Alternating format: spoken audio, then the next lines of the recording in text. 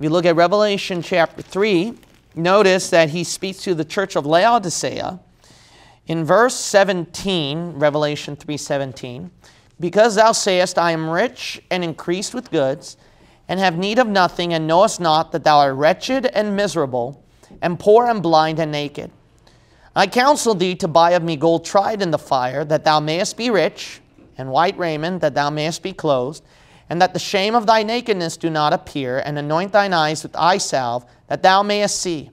As many as I love, I rebuke and chasten. Be zealous therefore, and repent. If they repent, notice God says in 20, behold, I stand at the door and knock. If any man hear my voice and open the door, I will come into him and will sup with him, and he with me. Notice that he invites this person that if they would be able to repent and open the door, then God can bring some kind of great revival in that person's life. Now, the great revival is described in Philadelphia, right, in verse 7. And to the angel of the church in Philadelphia write, these things saith he that is holy, he that is true, he that hath the key of David, he that openeth, and no man shutteth, and shutteth, and no man openeth. God can flood in a revival that no one can stop, and the mighty power of God can move. Now, I want you to remember these verses because it's going to match with the historical timeline of what these particular people went through. Now, fresh review. Remember that the Pilgrims, they've landed in Plymouth, Massachusetts. The odds of this happening is incredible because if you recall, the Catholics and then the English Anglican Church, where the Puritans came out, they were conquering and settling parts in the New World. However, America's successful beginning did not start with those English or Catholic European settlements. It officially started with nothing Catholic or Calvinist. It started with something that is very close to a Baptist ideology. Now, as I've told you before, Pilgrims are not labeled Baptist, and maybe there are some things that they lean towards similarly with the Puritans, who were of more of a Calvinist type of belief. However, when you look at the Pilgrims' mindset and their practice when they started America, you can see it matched very well with the Baptists, which is why the Baptists came flooding in over there. Because originally, it was started as the big key that everyone's got to realize is separation of church and state. Yeah. That is one of the most important things of Baptist distinctives. Right. So Calvin didn't have that. Remember when Calvinism started and John Calvin started everything, they're a mindset of church and state mixture. And Puritans, they thought that they could purify the church from within, which is tied to the state, which is why Baptist history is very important. You can see Baptist ideology, Baptist distinctives in the birth of a very great nation, what the Lord was going to do. So the odds of the Pilgrim landing there without any Calvinist or Catholic infiltration from the explorers is incredible, number one. Yeah. Number two, the place where they landed is incredible, where the native tribe made peace talks with them rather than attacking them. Because the Pilgrims, they were a fragile bunch, and they could have died out real easily, but the native tribe that they confronted was actually a peaceful tribe. Now, the Smithsonian Magazine and liberals and woke people, they would like to sully Thanksgiving, and they would claim, no, when the whites came here, it's not like the natives were peaceful with them and they all got along, because the natives, the reason why that they were able to, that they did peace talks once the Pilgrims came in, is because they were at war with other fellow native tribes. So they want to side in with the Pilgrims so that they can get some kind of, more support. Well, you know, that's just liberal garbage. Fine, how do? You just basically supported our statement that, yeah, they were in peace. What are the odds of that? They could have just been at war with those Pilgrims, and what are the odds of that happening where they can have a successful civilization after that? See, so they only just support our history. They just want to find ways to go around it. Yeah. That's it. Anyways, they're also going to tell you revisionist history, false history, liberal woke brainwashing of history. They're also going to claim that it wasn't a happy meal or Thanksgiving. It was actually where the white people came in and started to slaughter a bunch of native tribes after that. They didn't have a happy Thanksgiving. Well, they were fast-forwarding your history. Yeah. They have to admit that the Pilgrims, they did hold a peaceful meal together with the native tribes. And as a matter of fact, they even held a second peaceful meal after that. And I've told you about that second peaceful meal, which is even more incredible that the liberal media won't tell you. They just like to fast forward, you know, a couple of years later or like scores of years later where the whites start to slaughter the native tribes. We'll come to that later, okay? But they don't tell you what happened at that particular event, all the details. You notice that? You know why? Because if they tell you all the details what happened, they're forced to tell you what Christian practices they did or how successful they became. So that's just revisionist history. Bunch of garbage. Anyways, the second Thanksgiving feast that they held together was even more successful because, as I've told you before, it was at that time, the first Thanksgiving feast, they had a lot of help from the native tribe. And with the odds of Squanto over there speaking English, and also with the chief leader of that native tribe, where he was able to do peace talks with them and helped out the Pilgrims in their first Thanksgiving, in their plantation, being able to enjoy a good meal. But the second Thanksgiving feast, the Pilgrims were the ones who outnumbered the meal and the flourishing than the native tribes. Why? Because this time they said, we got to go to church. We got to pray. That's the reason why we suffered a lot in planting our crops, in having a successful civilization. And after they did that, the Lord just blessed their crop, their harvest, and they had more than the natives. And then the natives, when they came in, they were impressed, and they even spoke positively of their religion and God. And by the way, they became God-fearing. These native tribes, they may not have all became saved Christians, but some of them converted to Christianity, and a lot of them became God-fearing, which the schools won't tell you. Oh, yeah. They drop those details. But I'll tell you some parts of that as we go down to our history, and you'll find it interesting.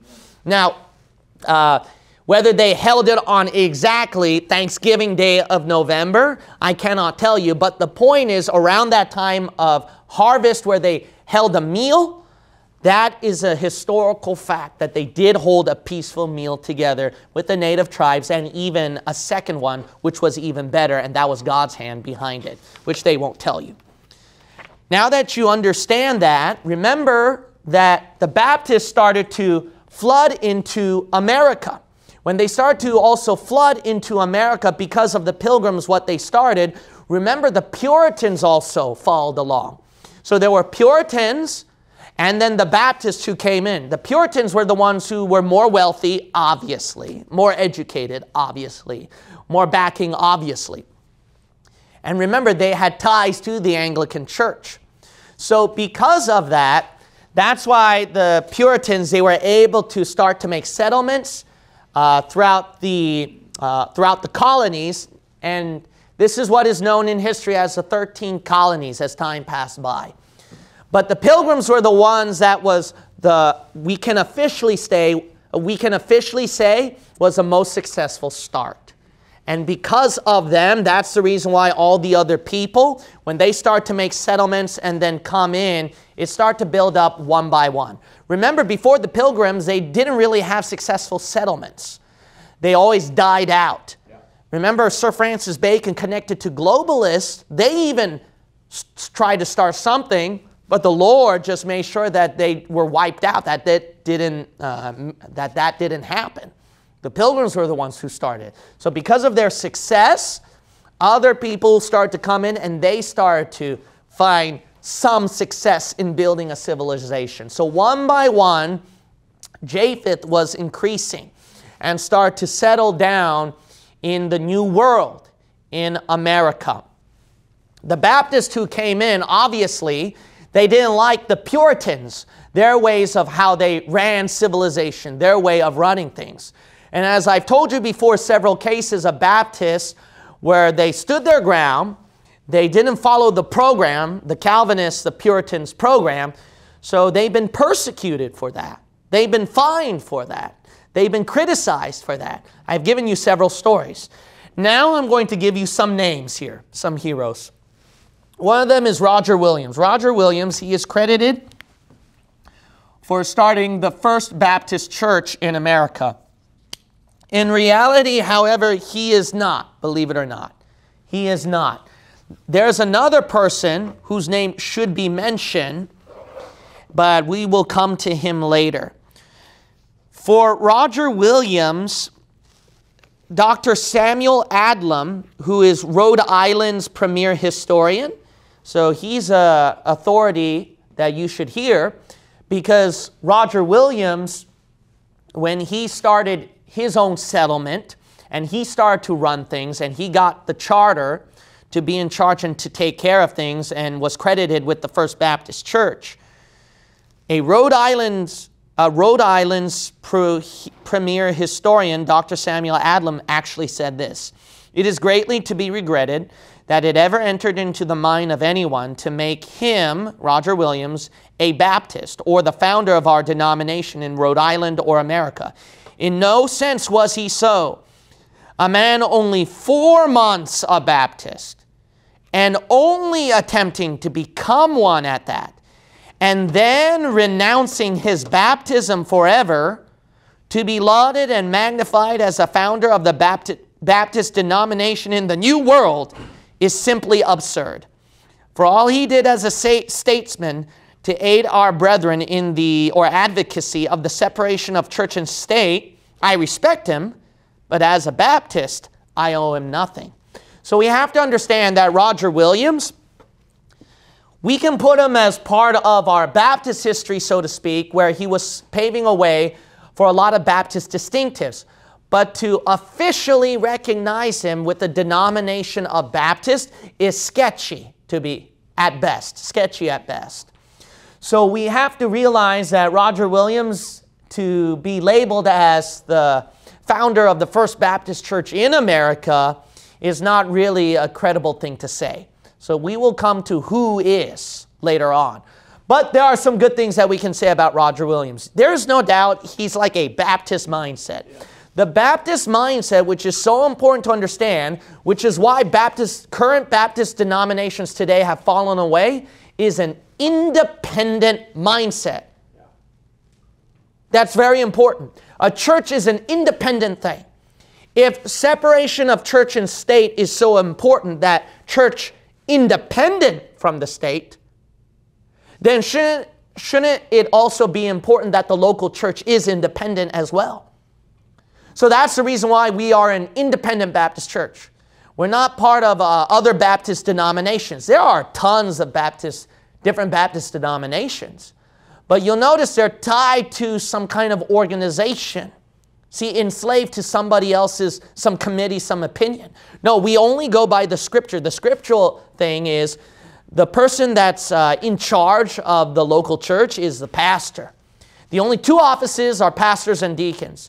If it gets bigger, the local church, sure, you can have, what you have is sub-pastors, so to speak. There are senior pastor versus junior pastors, deacons or assistant pastors. But the point is, nevertheless, is there is a pastor. There is not like some kind of grand committee over that, or some kind of Vatican, or some kind of pope over it. Amen. Capiche? Okay.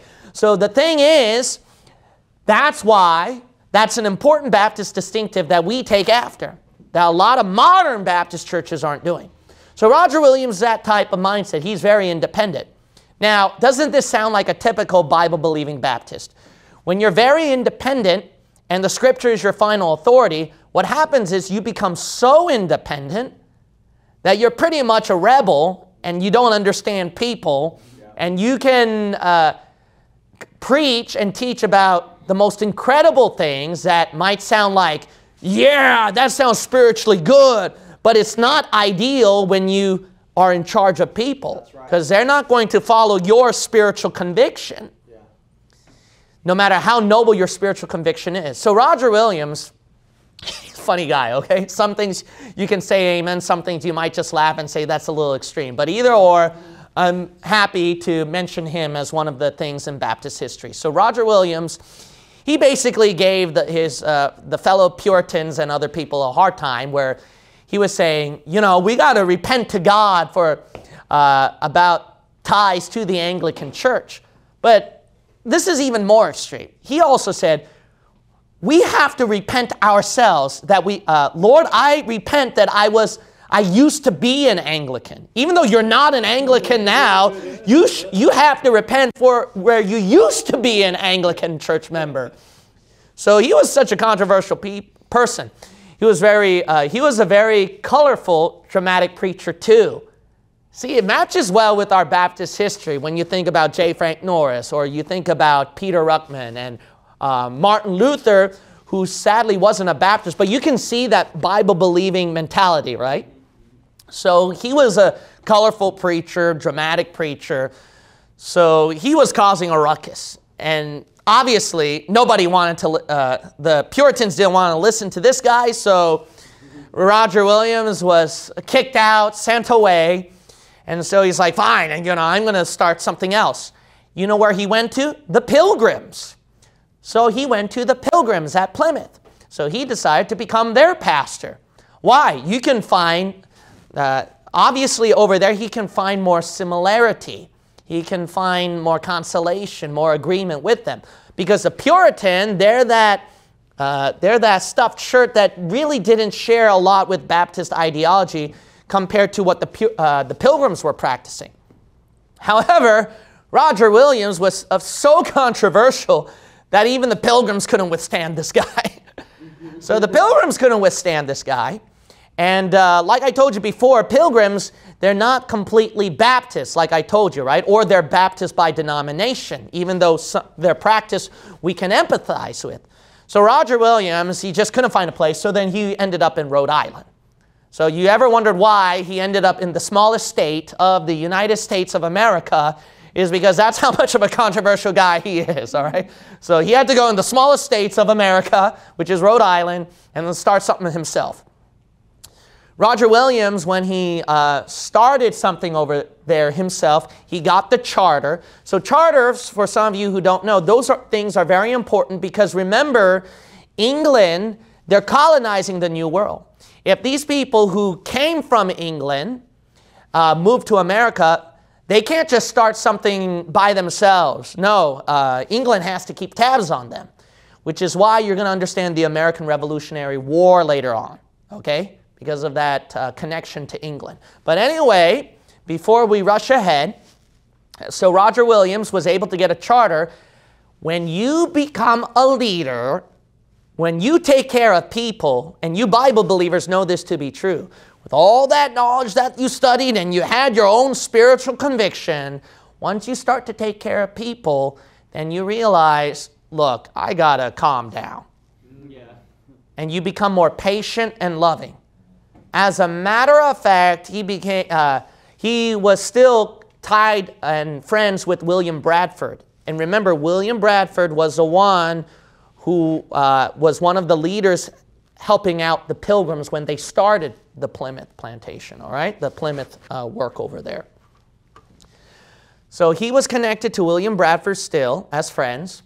Roger Williams was so patient, and he understood because the Lord sent him Quakers. Now Quakers, these guys were just quacks, okay? So Quakers are rightfully called quacks. You would think that they're the nice people, but during Roger Williams' time, they were the most controversial people. You know who wrote Fox's Book of Martyr? A Quaker. John Fox, he's a Quaker. But these Quakers, they were just such quacks because they thought that to be spiritual is where you cause a ruckus deliberately amongst fellow Christians, and because you cause a ruckus and they get mad at you, you must be suffering persecution for Jesus, you know. Now that sounds familiar, you know. That sounds like these weird rebels that we've seen, right, amongst Baptists. So there are independent Baptist people that act like such rogues and rebels that they practically become cultic, believe it or not. So they're rightfully called quacks. If you want to call them Quaker, that's fine, whatever. But once Roger Williams took care of them, why did Quakers go to Roger Williams' territory, you think? Yeah, because he's crazy himself. So crazy people attract crazy people.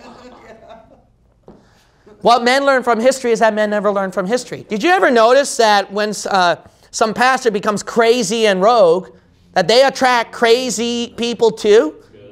And then they act all popish, and then they either repent and soften up, or they act popish and they act stupid, and then they cause even more splits. Right? You know what I mean? You know what I'm talking about? Okay, let that be a lesson. Yeah. Anyways, you wouldn't believe who he was close with. The native tribes. The Native Americans. They became close with Roger Williams. As a matter of fact, when there were other native tribes that wanted to attack the colonists, the white colonists, he became friends with some of them that they would tell the report ahead of time to Roger Williams, and Roger Williams was able to save his fellow colonists, the ones he gave trouble to at the beginning. So the Lord softened his heart a lot. So Roger Williams softened up. The Lord used him to minister to the natives, and as a matter of fact, some of them even got saved because of him and what he did for the Lord. So there's one good thing that we could say about Roger Williams in that case.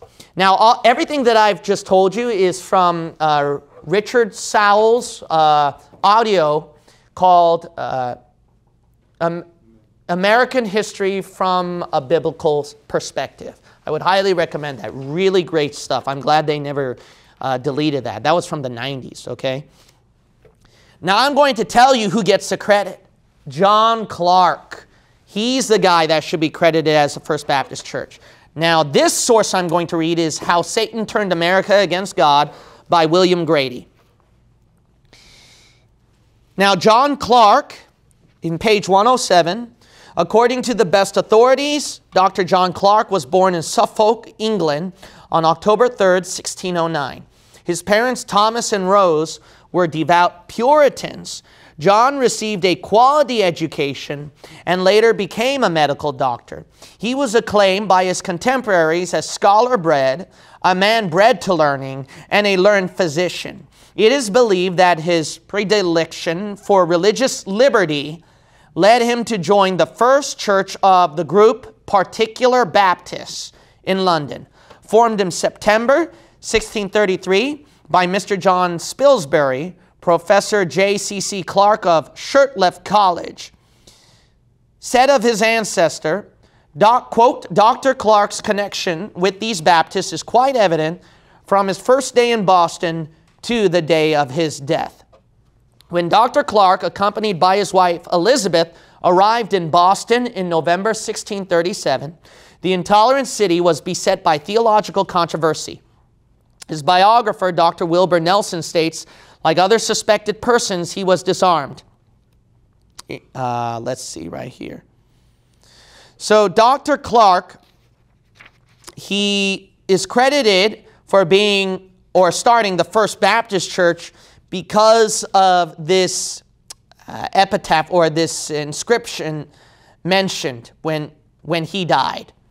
It mentions right here, this church was founded in 1639. That's what the inscription reads. And this is concerning, let's see right here. This is concerning John Clark himself with his church in Providence. Now, if it's in Providence, you know which state that is, Rhode Island. So Roger Williams, yes, he would meet John Clark at times. They knew each other. However, people have given the credit to Roger Williams when it actually should be John Clark, because Roger Williams' connection with Baptists is unstable.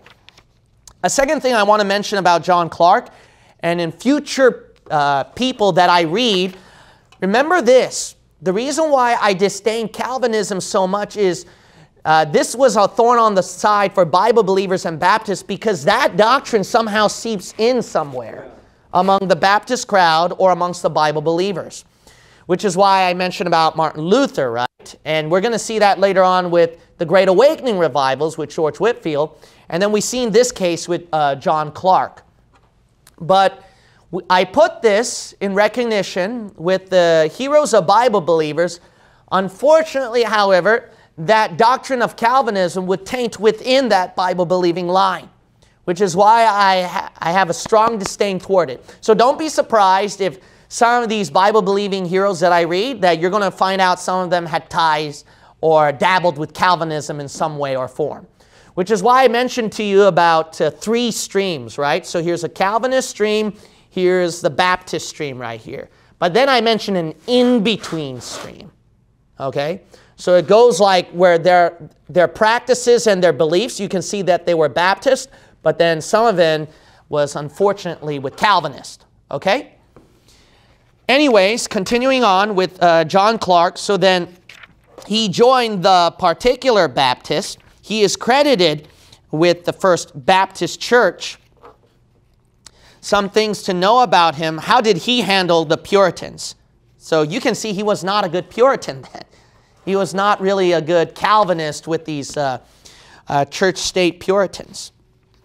What happened here is that while Dr. Clark was preaching from Revelation chapter 3, verse 10, 2 constables entered the private home, broke up the meeting, and executed warrants for their arrest on the grounds that they were erroneous persons being strangers.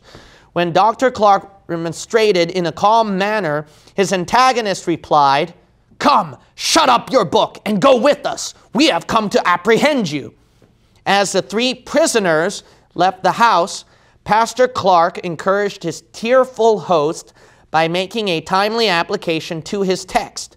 Quote, "The hour of temptation and trial has come, but let us keep the word of his patience, and he will sustain us in the time of trouble." Amen. End of quote. Wow.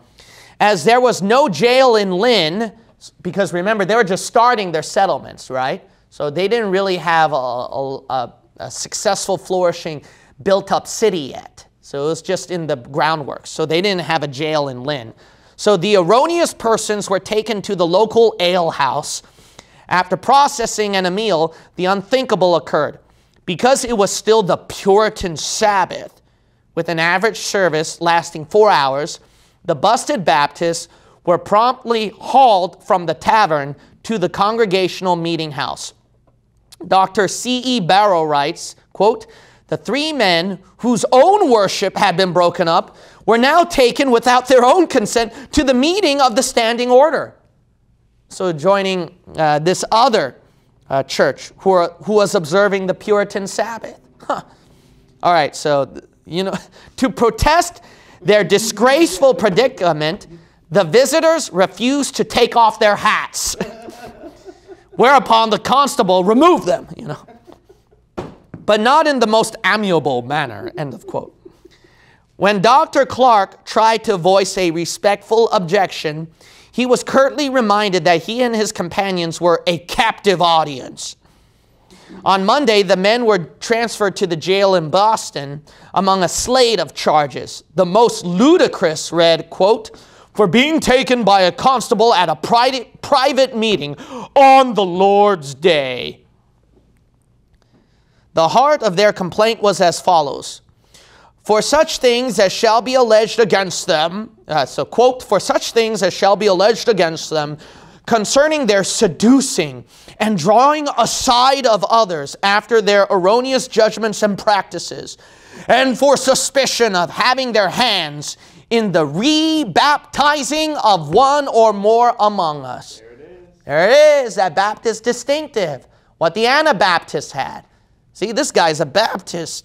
Doesn't sound very Calvinist, right? Doesn't sound very Calvinist, what John Calvin did back then. Anyways, 10 days after their imprisonment, the 3 Baptists were found guilty and fined accordingly.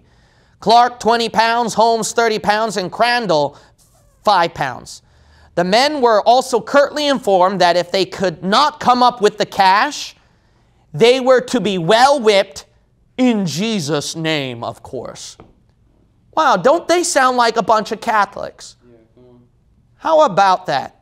Makes you respect the Puritan or Calvinist connection and mindset, right? Dr. Clark relates as follows, quote, "None were able to turn to the law of God or man by which we were condemned. At length the governor stepped up and told us we had denied infants' baptism, and being somewhat transported, told me I had deserved death, and said he would not have such trash brought into their jurisdiction." Doesn't that sound like a fine Christian? Puritan, holy people, right? But then the haughty Endicott slipped up by saying to Clark, quote, "You go up and down and secretly insinuate into those that are weak, but you cannot maintain it before our ministers. You may try and dispute with them." Oh, that's a big mistake.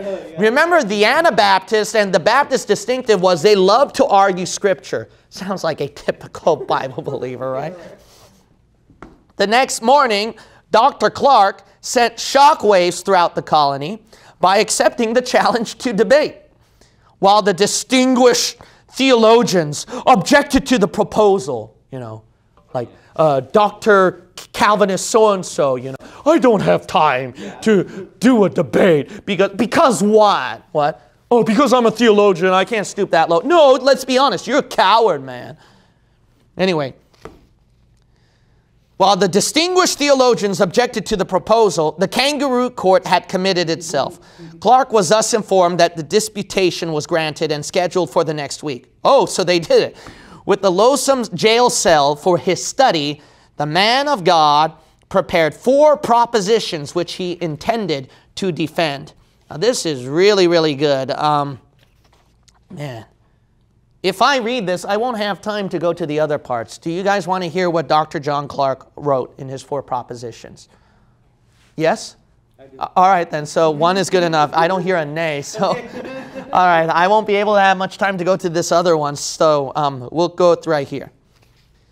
The testimony, so here are his 4 propositions. The testimony of John Clark, a prisoner of Jesus Christ at Boston, in the behalf of my Lord and of his people, is as followeth. You know, sounds, this guy tries to sound like Apostle Paul, you know, typical Bible believer, you know. First, I testify that Jesus of Nazareth, whom God hath raised from the dead, is made both Lord and Christ.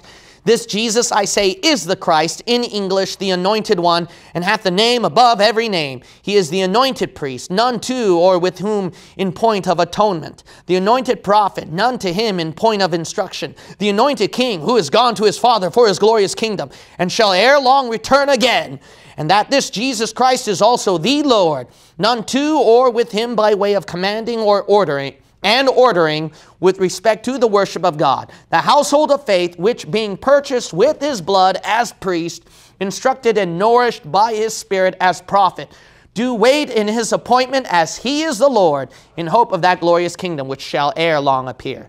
Second, I testify that baptism or dipping into water is one of the commandments of this Lord Jesus Christ, and that a visible believer or disciple of Christ, that is one that manifests repentance toward God and faith in Jesus Christ, is the only person that is to be baptized or dipped with that No, heresy. They'll fine you for that, brother, for not baptizing you're sprinkling your baby, excuse me.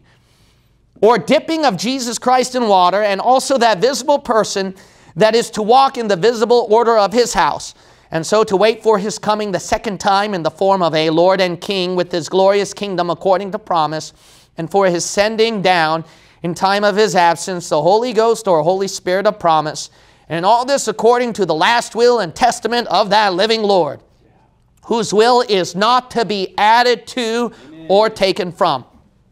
Thirdly, I testify or witness that every such believer in Christ Jesus that waiteth for his appearing may in point of liberty, yea, ought in point of duty to improve that talent his Lord hath given unto him, and the congregation may either ask for information to himself, or if he can, may speak by way of prophecy for the edification, exhortation, and comfort of the whole. And now the congregation at all times, upon all occasions, and in all places, as far as the jurisdiction of his Lord extends, may, yea, ought to walk as a child of light, justifying wisdom with his ways, and reproving folly with the unfruitful works thereof, provided all this be shown out of a good conversation, as James speaks, with meekness of wisdom. Fourth, finally, last, I testify that no such believer or servant of Jesus Christ hath any liberty, much less authority from his Lord, to smite his fellow servant, nor yet with outward force or arm of flesh to constrain or restrain his conscience, or yet his outward man for conscience sake, or worship of his God, where injury is not offered to the person, name, or estate of others. Yeah, amen. Amen. Oh, he's preaching at them. Yeah. Every man being such, the one that smites, as he shall appear before the judgment seat of Christ, and must give account of himself to God, and therefore ought to be fully persuaded in his own mind for what he undertakes. Because, oh, this is convicting. Because he that doubteth is damned if he eat, and so also if he act, because he doth not eat or act in faith, and what is not of faith is sin. You know what he's done? He's convicted those constables, if they are saved Christians. Imagine having that conscience bothering you when you go, he gave them the book. William Grady writes, at any rate, as Dr. Clark's reputation had preceded him, the Puritan divines chickened out, and the debate was indefinitely postponed. Clark was then surprised to learn that he was suddenly free to go. What he didn't know was that some friends had paid the fine, securing his discharge. All right, so that's John Clark, actually.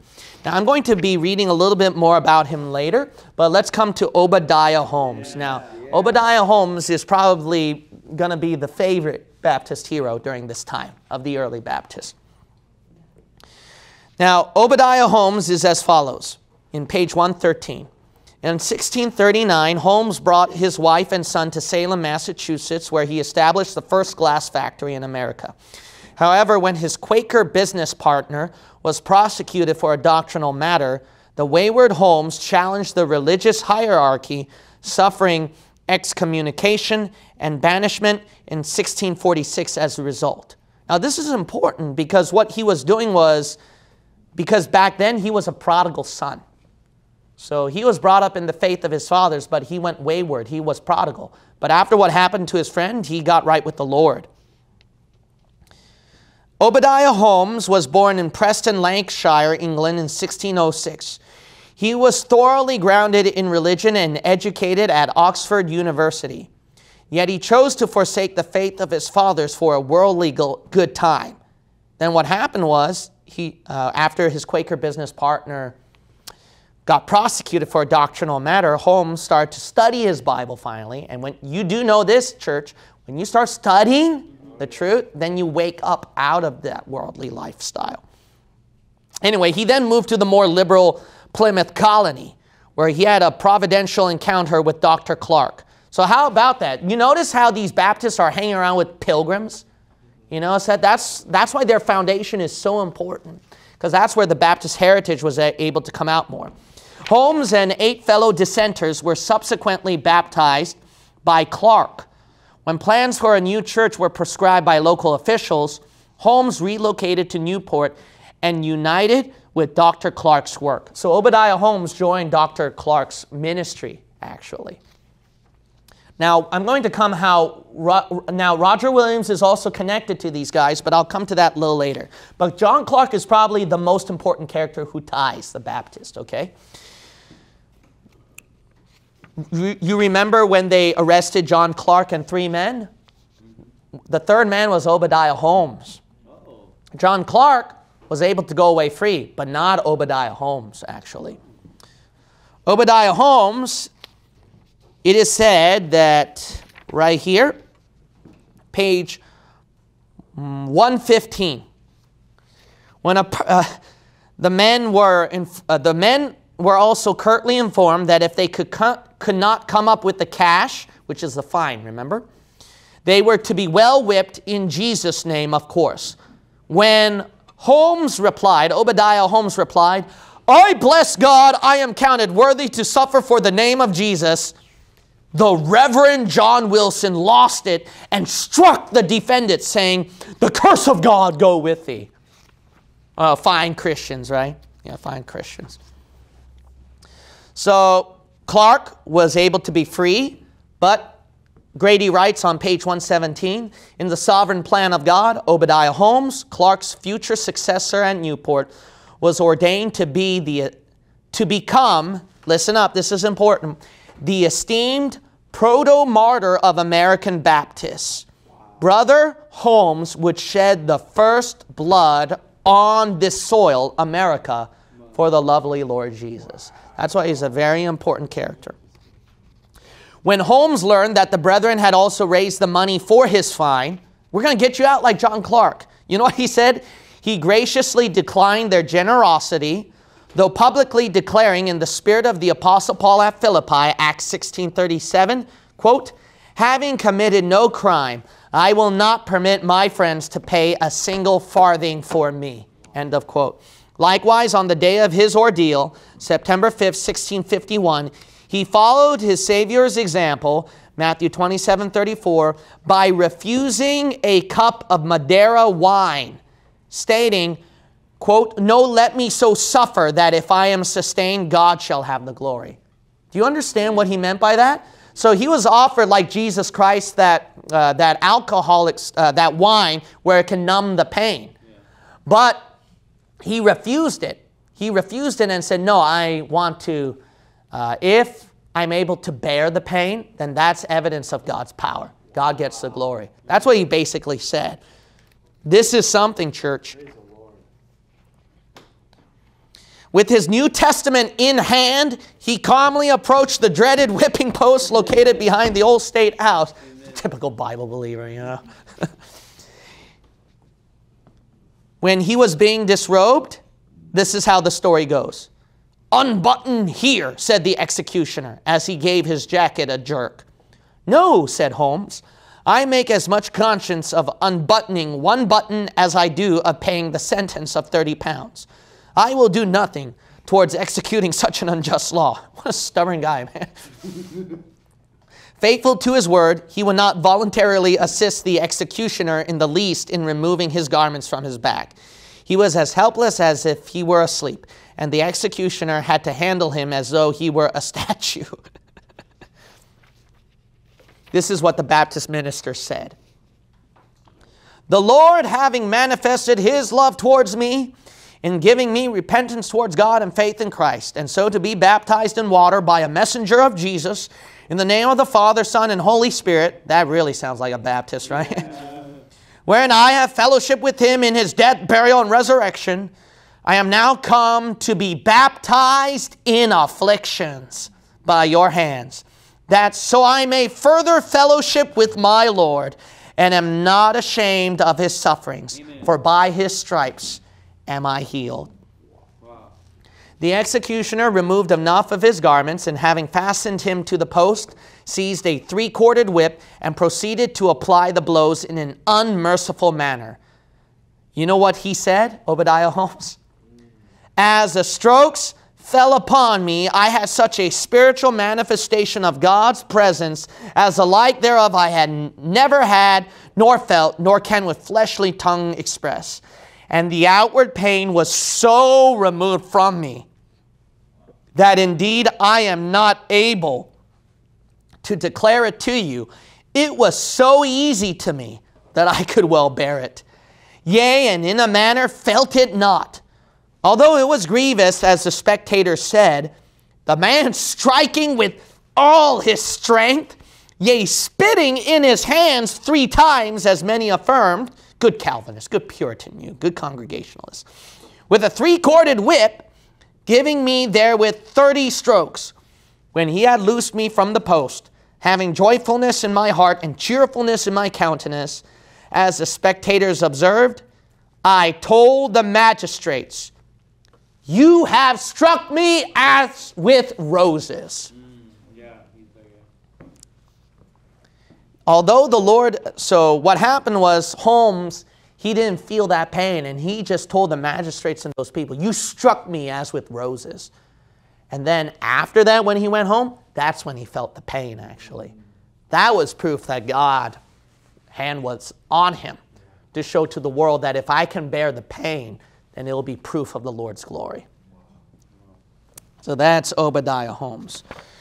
Now, to tell you about this important connection, now this is very important. Remember, they have to have some charter going with England. So how John Clark was able to connect with Roger Williams and Obadiah Holmes is as follows. This is by page 118 from William Grady. This is called the Charter of 1663, all right, which you all want to know.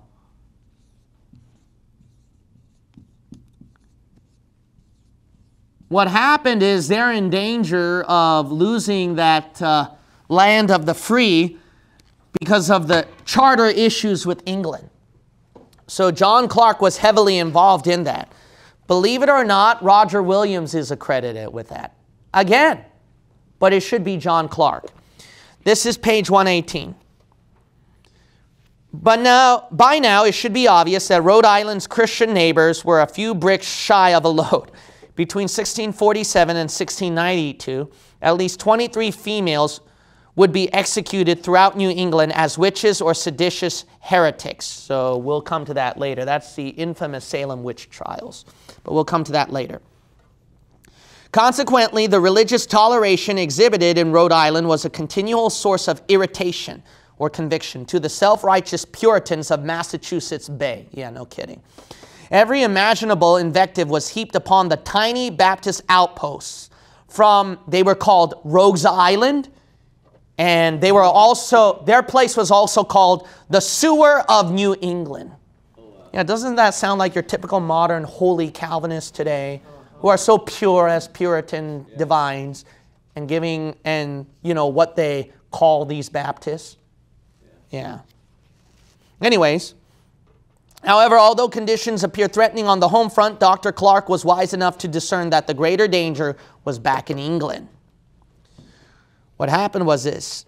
Nelson writes as follows. Massachusetts and Connecticut also had their agents in England and pressed some of their claims with the view to disintegrating the colony of the Providence plantations. They proposed to make a tripartite division of her territory, that the Narragansett County should be absorbed by Connecticut and that Massachusetts should appropriate Providence and Warwick, while to Plymouth should fall the island towns. While Roger Williams had obtained the colony's original charter from Charles I in 1644, so you might recall Charles I, okay? I mentioned about that history of the 30 Years' War with Oliver Cromwell and then Charles and other people coming out after that. So let's go back to England that time. The king's execution 5 years later rendered the agreement tenuous at best. Okay, we got a problem right here now with their charter. The citizens of Portsmouth and Newport subsequently petitioned Dr. Clark to go to England to monitor their affairs. He readily consented and sailed in November 1651, leaving a recovering Holmes, Obadiah Holmes, in charge of his flock. So it was painfully pastoring the church. Maybe that could stir up some of you people when pastor's away, you know, and then that can be a good role model for you, Obadiah Holmes. Although Williams also went along, Roger Williams went along with John Clark, being appointed by the smaller Providence colony, he returned in 1654, while Clark continued his lobby on behalf of Rhode Island for another decade. These skills were put to the test when Charles II restored the monarchy in 1660. The charter, which had been granted Williams, Roger Williams, by the Earl of Warwick, was promptly canceled. Okay, they're in trouble, okay? The Baptists are going to be in trouble. The new autocrat was prejudiced against the liberal colony. Though confronted with insurmountable obstacles, Clark did have two things going for him: Jehovah's plan for Israel's recovery and the promises of Holy Scripture. And you're going to see that later on if you study other historical parts. But I'm not going to explain that part. Okay, what happens here is that Dr. Clark, he obtained the signature and seal of the king on July 8, 1663. So democratic, both in letter and spirit, that doubts were voiced in England as to whether the king even had a right to grant it. So obviously enemies would attack this. It's not authentic, it's not legitimate, but Thomas Bicknell says the following. The Charter of Rhode Island of 1663 has been universally recognized as the most liberal state paper ever issued by the English Crown. With regard to how Charles received the Baptist preacher's bold request, John Christian writes as follows, quote, "The king replied benignantly, saying that he would permit the colonists to continue in the enjoyment of their liberty, and that he would not allow them to be compelled to submit themselves to the Church of England." Wow. That is huge, guys. Not even the Pilgrims got that.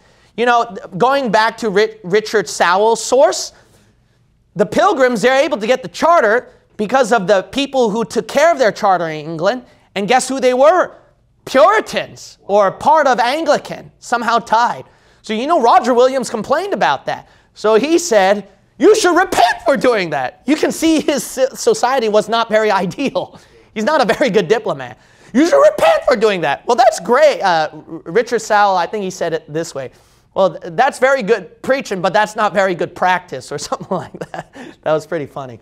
So Roger Williams, you see right here that he was rebuking anybody, including Pilgrims, about their connection with Anglican Church in any way or form, or the Puritans. But this statement right here is where the Church of England will not compel them. Will not compel them to submit to its power and authority. That's extremely huge, church.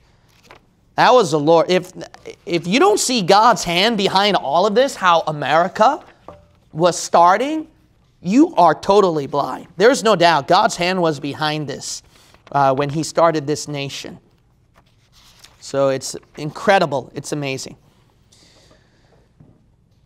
The document is read as follows, quote, "That our royal will and pleasure is that no person within the said colony at any time hereafter shall be in any way molested, punished, or called in question for any differences in opinion in matters of religion." Wow.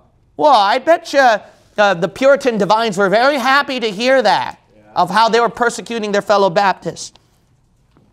"And do not actually disturb the civil peace of our said colony, but that all and every person or persons may from time to time, and at all times hereafter, freely and fully have and enjoy his and their own judgments and consciences in matters of religious concernment." That is a Baptist mentality.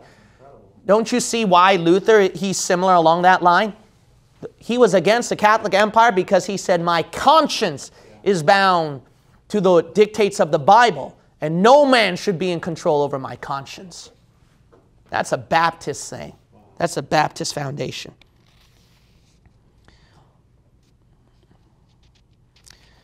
William Grady writes right here, "We should not be surprised to discover that the landmark, which is called the Charter of Rhode Island and Providence Plantations, July 8, 1663, was granted by King Charles II to Roger Williams." Again, he gets all the credit falsely again. However, the original document, kept in a fireproof safe in the office of the Secretary of State in the Rhode Island State House, tells a different story altogether. The opening lines of the charter read as follows. "Charles II, by the grace of God, King of England, Scotland, etc., to all to whom these presents shall come greeting. Whereas we have been informed by the humble petition of our trusty and well-beloved subject, John Clark, on behalf of," then the 23 names with Roger Williams. See, John Clark should get all the credit. This is interesting by William Grady. He said this, page 122. "While James I, though remembered for the AV 1611, is also credited with shedding the last Baptist blood in England, it was apropos that his grandson, Charles II, acquiesced to the pastor of the one who shed the first Baptist blood." in America. Wow. Amen. Yeah, that's a real great story, amen? That's a real great story. So that's the charter of 1663. Okay, what I'm going to do, that way I can squeeze in the time, is talk to you about these two things, because I've given the verse in Revelation. Then I'll come to here. So notice at the beginnings, the Lord was mightily using it. And obviously, the pilgrims and the colonists, they were becoming prosperous. What happened is this, though. The tribal chief who made peace with the pilgrims, his son, who later, when the father passed away and then the son came to the scene, the white men called him Philip. And Philip was not in good terms with those white colonists.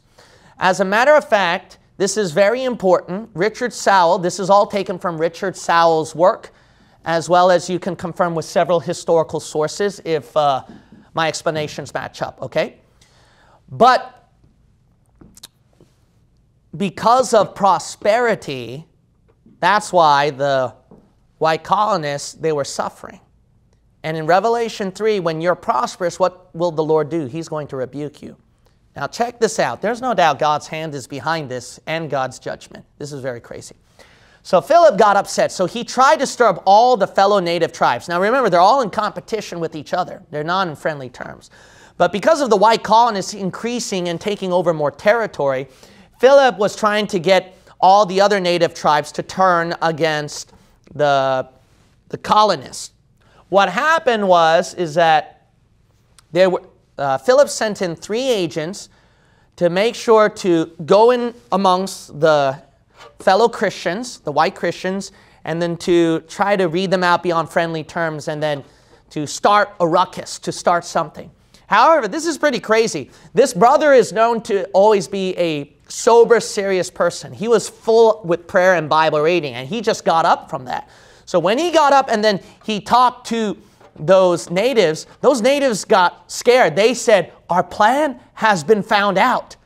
But it's because he just read his Bible. He was just a serious mood that day. That's all. But the Lord used that to get them brainwashed, to get them to get thinking, oh man, he found out our plans. So then Philip is like, how do you find out about our plans?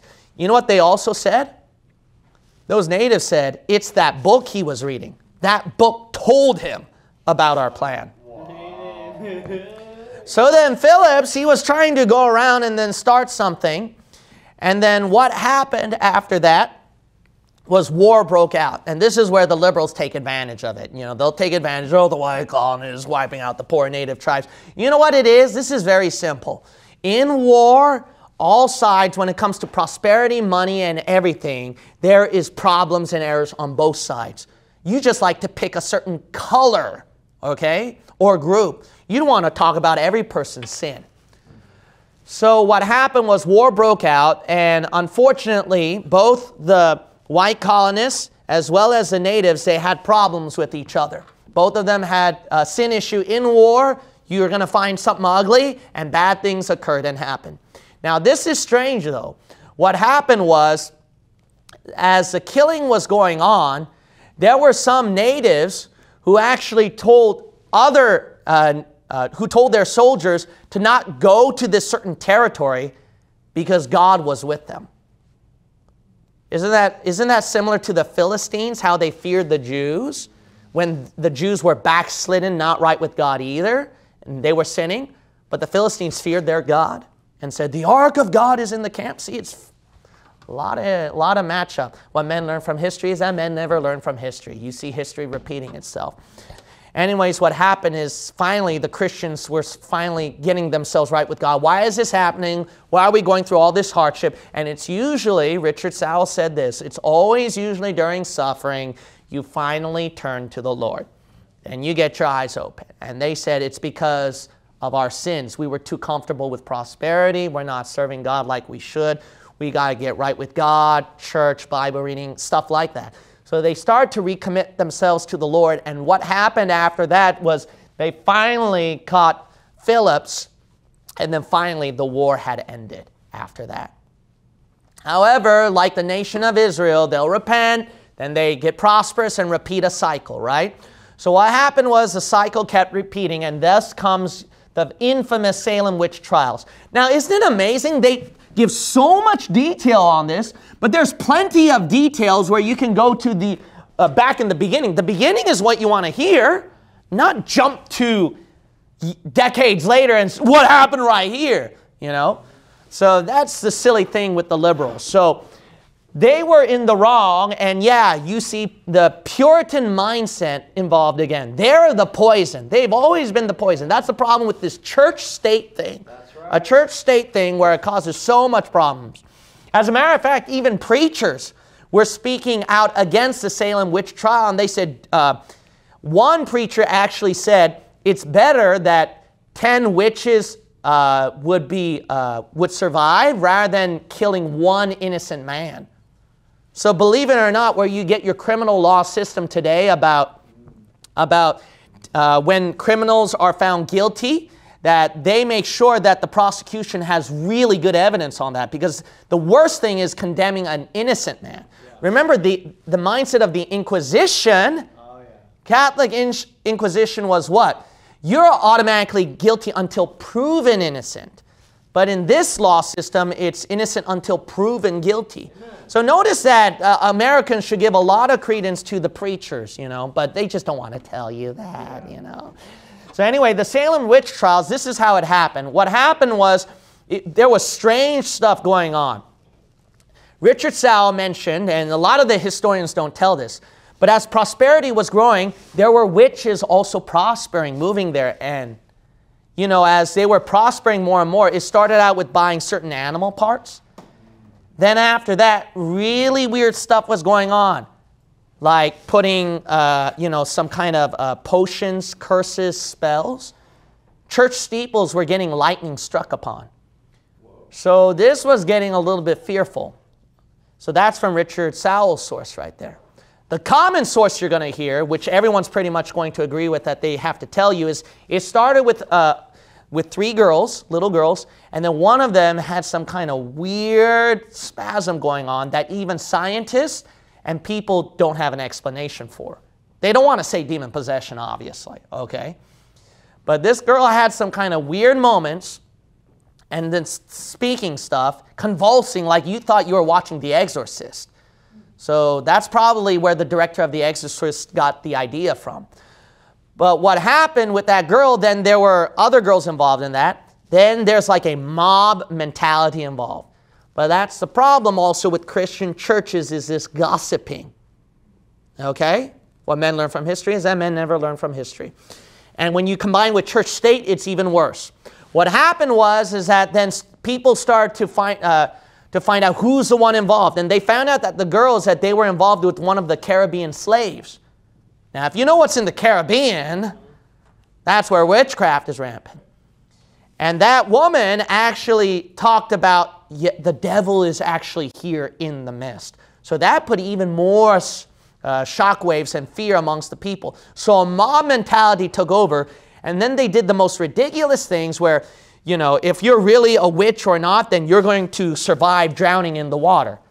Well, I guess if you're innocent then you would drown and die in the water, right? So it's so ridiculous how they would test out if you're really a witch or not. But this was very similar, you can see, with the Inquisition.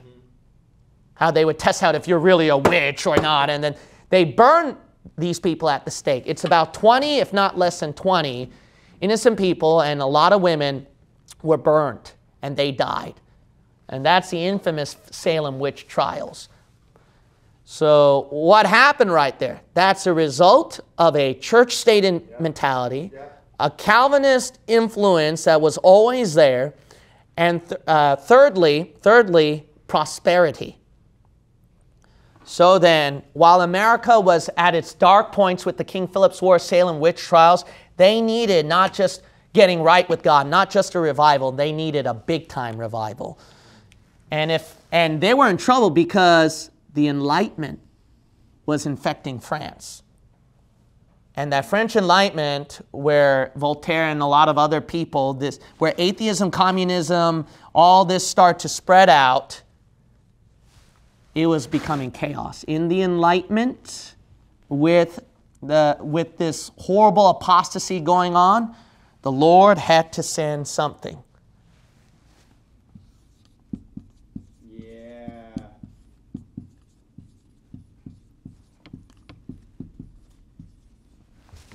It began with a boring preacher who preached sinners in the hands of an angry God, as if they were dropping into hell. Then a person who started to make hymns and songs started to get involved in America. He wrote, "Arise, my soul, arise. And can it be?" Charles Wesley. John Wesley came, who founded the Methodist Church, and then a booming preacher whose voice can be heard a mile long. We shall come to these people. All right, next history lesson. God, my Father, I want to thank you so much for your word and for this lesson in history. I pray that we will learn from it and that we will apply the concepts and not repeat the wrong patterns of our ancestors. In Jesus' name we pray. Amen.